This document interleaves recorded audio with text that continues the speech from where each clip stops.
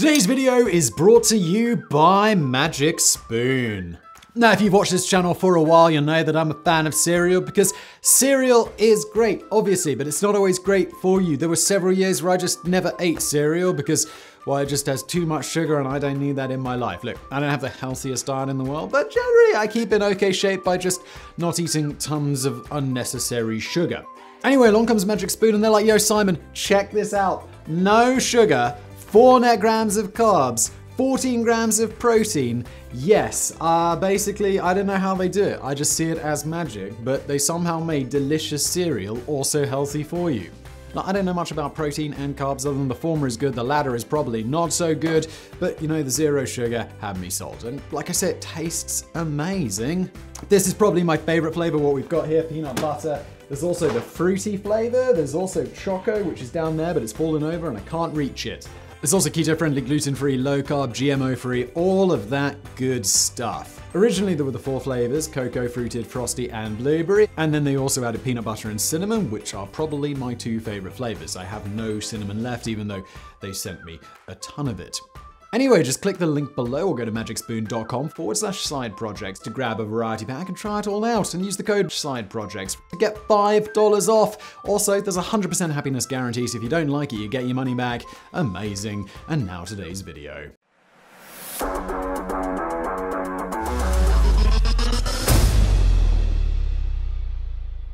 Hello everybody, welcome to another episode of Side Projects. This one is Creepy Archaeological Discoveries Part 2. It's just like Part 1, just with more discoveries. Understood?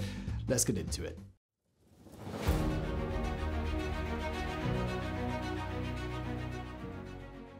3 decades before it was officially excavated in the mid-1990s, fishermen on Western Australia's Beacon Island inadvertently uncovered human bones while digging a drain in a makeshift outhouse. Local historians quickly determined that they were left over from a particularly nightmarish maritime disaster that occurred more than 3 centuries before, and later excavations revealed that though some of the dead had apparently perished naturally due to drowning, exposure, and dehydration, others met decidedly unnatural ends. Some of the skeletons had limbs that had been hacked off, and at least one was missing the top of its skull thanks to a powerful sword blow administered while the living person was kneeling before his executioner.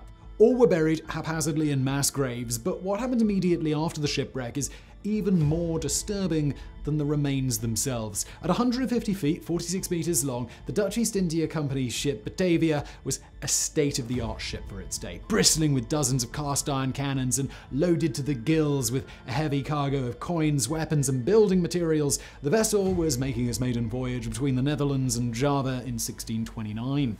All told, the ship carried more than 300 people, including soldiers, crewmen, company officers, and scores of colonists bound for new lives in the tropics. The journey would probably take between 6 and 9 months, but conditions on board were exceptionally harsh. Quarters were cramped, the food and water was barely palatable, and the sanitation was, well, abysmal. In fact, things had gotten so bad that tiny seeds of discontent that had been sown just months into the voyage had grown so rapidly that they threatened to derail the whole affair. In fact, one particularly conniving and disgruntled company official called Jeronimus Cornelis, along with another senior crewman, had been planning to wrest control of the ship from Commander Francisco Pelzert for some time. That said, their plans took on a new urgency when Batavia struck Morning Reef in late June. Though most made it safely to Beacon Island, they were only able to salvage a little flour that hadn't been inundated with seawater. The dire situation called for immediate action, and Pelzert and a small detachment set off in one of the ship's longboats to find fresh water, or barring that, to make the nearly 1,600-mile journey to Jakarta for help. No water was found, and after an epic 33-day sea voyage, they finally reached their destination, little more than leathery skin and protruding bones. While Pelzert was away, Cornelis had taken charge, ordered the meager supplies, and ordered his henchmen to carry out dozens of killings. Though some were committed out of sheer rage, others were intended to stifle dissent, and shockingly, the victims included women and children as well. But for the survivors, death may have been preferable because their existence had been reduced to equal parts exposure, malnourishment, and abject terror, all while surrounded by shallow graves containing the remains of their murdered loved ones. Thankfully, much of the misery came to an end when a number of men, capitalizing on their superior numbers, overpowered and restrained Cornelis and his co-conspirators. When Palzau returned in a rescue ship nearly 3 months after departing, he was confronted with a horror of epic proportions. All told, between 115 and 125 survivors had been murdered. Cornelis and some of the worst offenders had their hands hacked off before being hanged, while others were left on the island to fend for themselves after the last survivors departed. But though shocking and tragic, the Beacon Island discovery offered researchers the rare chance to compare what they found with a first-hand account written by Palzau himself after the event. Surprisingly, there's no evidence or mention of cannibalism, but thanks to DNA extracted from some of the bones, researchers learned much about the lives and ethnicities of those unfortunate souls who perished in unimaginable circumstances. They found that most had been relatively healthy in the years before setting sail, and that they came from all over Europe and Scandinavia. At the time of the voyage, Europe was mired in the 30 Years' War, and the Netherlands had been fighting for independence from Spain for more than 6 decades. As dangerous and uncertain as the endeavour was, many war-weary families viewed distant colonies like the Dutch East Indies as alluring opportunities from which they stood to make small fortunes, though it rarely worked out that way. For good reason, Beacon Island is often referred to as Batavia's graveyard, though some locals prefer an even more macabre moniker, Murder Island.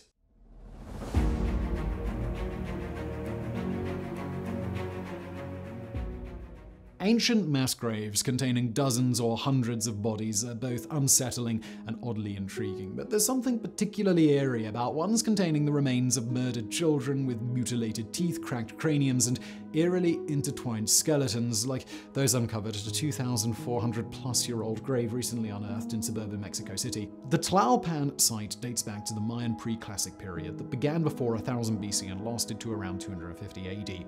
The area around Mexico City may have been inhabited for more than 500 years before the 10 Tlalpan children were sacrificed and buried, and though it wasn't the first grave discovered in the area, it is the only one in which so many deceased were buried together. Of the 10 remains found, 8 are young adults or teenagers, 1 was a child, probably between 3 and 5, and the other was an infant, just a month or 2 old. Though the children were buried with bowls, pots, and cookware to aid them in their journey through the afterlife, it must have been a small consolation because their bones showed signs of severe trauma associated with ritualistic sacrifice by knife. The discovery was made by experts from Mexico's National Institute of Anthropology on the grounds of a prominent local university just 5 feet, 1.5 meters below the floor of a well-used lecture hall. The grave is also unique in that the children's bones were situated in a spiral pattern that has archaeologists and historians scratching their heads.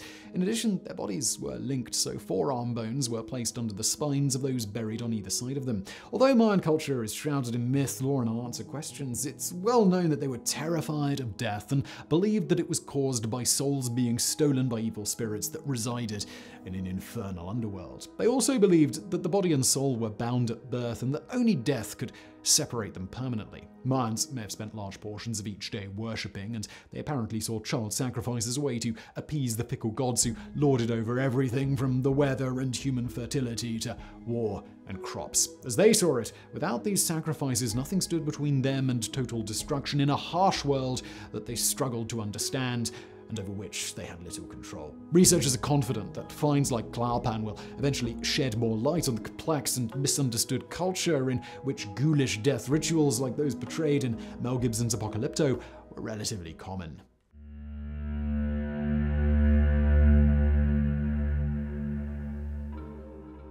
Located approximately 160 miles, 250 kilometers north of Lima in Peru's Andean highlands, Chavin de Huantar may have been the birthplace of an ancient culture that dominated the region for as many as 7 centuries before declining somewhere between 500 and 300 BC. But though some claim that the civilization sprang from Chavin exclusively, it's now considered likely that it was a collection of multiple regional cultures that came together for protection, stability, and prosperity.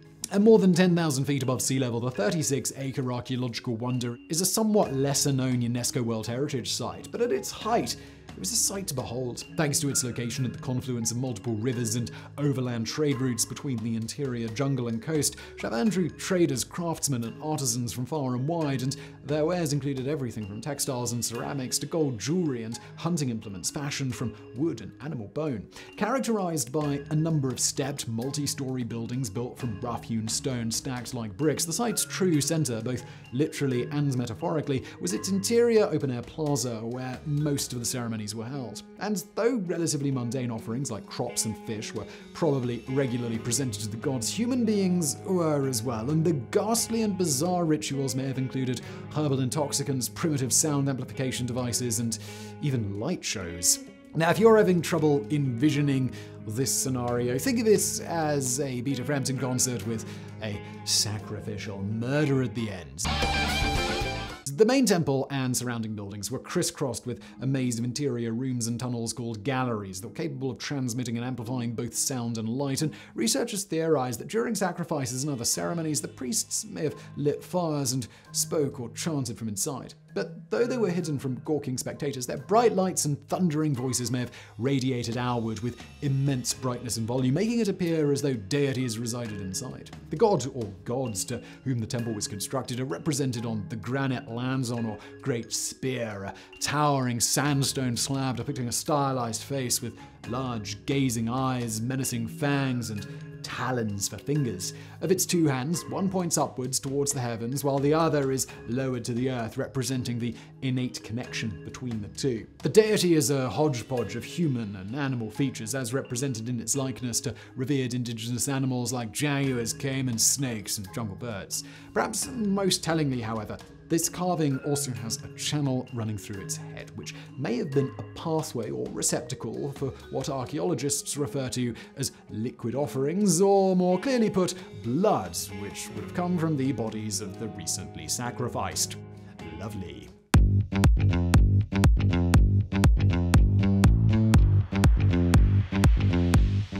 Barely protruding from the ground amidst volcanic rock ridges near Lake Turkana in northwest Kenya, the Lothagam North Pillar site is a nearly unnoticeable burial mound constructed approximately 5,000 years ago. Lothagam is the region's largest and oldest monumental cemetery, but though it's not particularly impressive compared to other more well-known burial sites around the world, it was built by a society that most historians had previously thought were little more than nomadic hunter-gatherers. Long overlooked by archaeologists uninterested in sub-Saharan African antiquities, Lothagam offers a unique look into the rise and fall of an East African culture that was far more advanced than previously thought. During the African humid period, when the mound was constructed, the region around Lake Turkana was much different than it is today. Rain and fresh water were plentiful, the lake may have been nearly 3 times larger, and the locals subsisted on fishing, hunting, and gathering.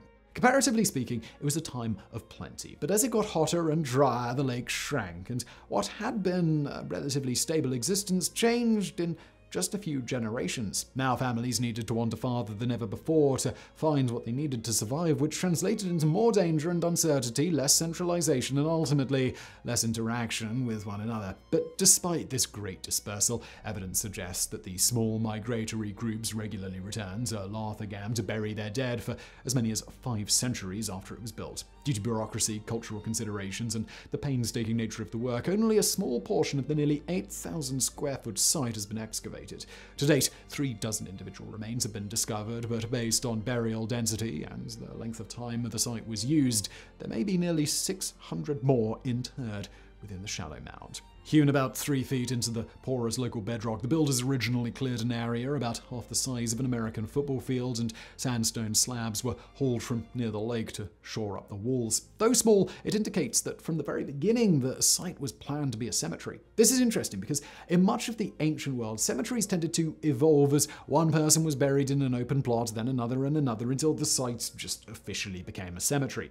Lothagam was a designated burial site from the very outset, however, a sort of communal and ancestral monument that served as a place where relatives could regularly return to strengthen old bonds. Lothagam is also unique in that its individual pits contained the remains of men and women and boys and girls of all ages, all of whom were buried together, which indicates that it was a relatively non-hierarchical society. But though the corpses were all buried together, some were adorned with particularly ornate items like bracelets and necklaces made with everything from stone and beads and emerald green amazonite to ivory and hippo tusks. If none of this sounds particularly creepy, there was one particularly eerie discovery: an ornate headdress studded with more than 400 gerbil teeth, which probably belonged to someone of wealth or stature.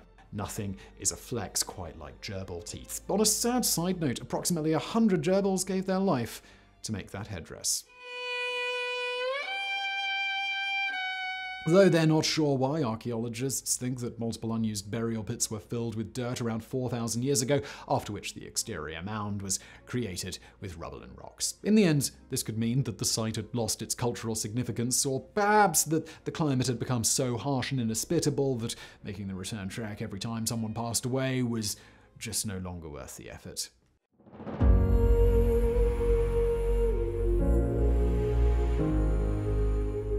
Stretching nearly 75 miles, 118 kilometers across England between the North and Irish Seas, Hadrian's Wall was built in the early 2nd century AD to protect the more subdued south from northern Brits who weren't thrilled about having a foreign army ensconced on their beloved island. Studded with barracks, forts, and imposing parapets and occupied by Roman legionaries, the wall and the area immediately around were hotbeds of conflict during much of the era in what was then Roman Britannia. Multiple 20th and 21st century excavations have revealed a number of interesting facts, one of which is a small bronze votive hand discovered near the fort at Vindolanda. Cast from nearly 5.5 pounds, 2.5 kilograms of almost solid bronze, the amazingly lifelike child-sized hand may have been an offering made by a military commander before commencing a large operation, but that's not necessarily the case. Votive hands and other body part-shaped offerings were commonly found in temples as well as in places where sickness, injury, and death were common, like hospitals and frontier forts. Votive figures were long-standing Greco-Roman traditions by which offerings were made to the gods of healing and medicine so that they might bless or repair damaged and infirm body parts like hands, feet, arms, and legs. Researchers have dated the hand to sometime in the early 3rd century, which coincides with a particularly chaotic and dangerous time that was characterized by conflict, rebellion, and all-around strife, during which grisly wounds would have been common. In addition to its size, it's interesting that the hand was apparently casually discarded in a ditch, and that it probably once resided in a nearby temple devoted to Jupiter Dolicinus, a prominent god in Roman mystery cult of Eastern origin. The Jupiter Dolicinus cult was relatively secretive and only open to those who'd taken an oath and undergone a rite of initiation. That means that little is known about its core beliefs and practices, though at the time its members were spread across the Near and Far East and much of Europe as well. Unfortunately, the cult either died out or went underground before the empire's official adoption of Christianity, with some historians now believing that it was done not out of spiritual conviction, but to appease unruly subjects in the Middle East who'd become proverbial thorns in Rome's side. Measuring just 4 inches from wrist to fingertips, the open hand originally had an attachment fitted into the palm, but though missing, it was probably a lightning bolt symbolizing virility, power, well-being, and protection. As to why it was discarded in the ditch, nobody's really sure, but it may have been tossed aside after the fort was overrun by invaders. If the Romans had fled or retreated during battle, the victors could have made off with the most practical items like weapons and food, and they may have viewed the weird bronze hand as little more than a curiosity that just wasn't worth carting off. Whatever the case, the Vindolanda hand offers an interesting glimpse into the complex world of Roman religion and mythology, especially as it relates to the military men who often spent years away from their homes and families, during which time they experienced untold hardships, loneliness, and brutal combat. It's clear that some of them believed that their reward for service would come in the afterlife in a place called Elysium, where the dead were blessed by the gods and treated to eternal peace, rest, and happiness. But the practical men that they were, while still among the living, they obviously wanted the gods to help them keep all their limbs and appendages in good working order. So I really hope you found that video interesting. If you did, please do hit that thumbs up button below. Don't forget to subscribe, and thank you for watching.